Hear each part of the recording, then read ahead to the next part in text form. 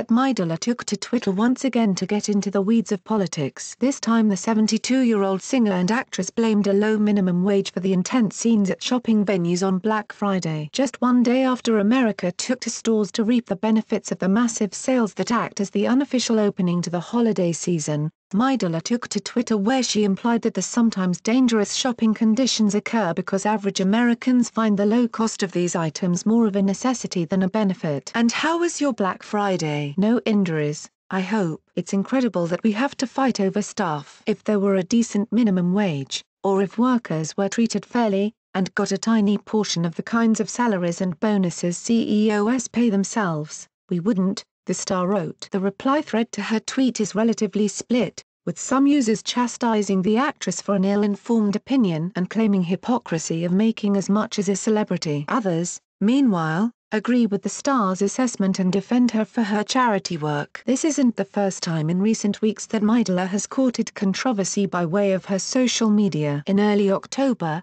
she had to apologize for calling women the N-word of the world. In November, she caught backlash twice in the same week. First, she alleged that President Donald Trump's rhetoric was responsible for the dip in the stock market. She also caught some flack for posting a photo with an inappropriate caption of First Lady Melania Trump. Over time, the star's feed has become a slew of anti-Trump thoughts and articles, despite the fact that her words have gotten her into some hot water in the past.